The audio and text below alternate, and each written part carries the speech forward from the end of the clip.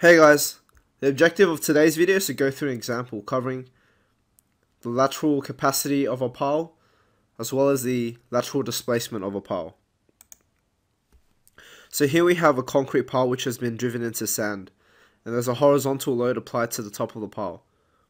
The pile is 10 meters long and has a diameter of 0.5 meters, and the properties of the soil and pile are given here. Part A of this example wants us to determine the ultimate horizontal capacity of the pile HU, assuming a yield moment of 2,500 kilonewton meters.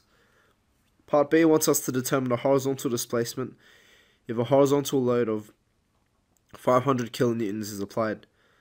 And we can also assume that the pile section has a second moment of inertia IP of 0.004 meters to the power of 4.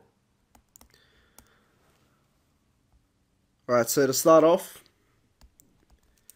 we have a free head pile driven into sand. So we need to first consider failure mode 1.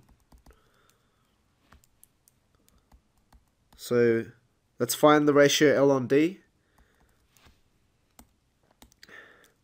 That's 10 divided by 0.5, which gives us 20. And E on D, that's the height of the horizontal force above the ground surface divided by the length of the pile. And because the horizontal